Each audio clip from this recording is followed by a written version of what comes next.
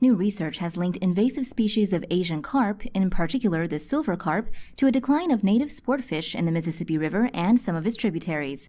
According to a study published in the journal Biological Invasions, there are 4 types of Asian carp: grass, bighead, silver, and black carp in this river system.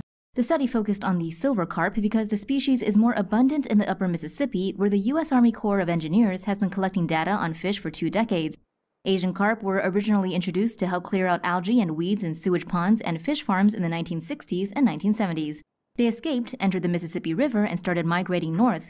The study suggests that this may have led to a decline of native sport fish such as the yellow perch, bluegill, and white and black crappie during early life stages due to a dearth of plankton, which both silver carp and sport fish compete for.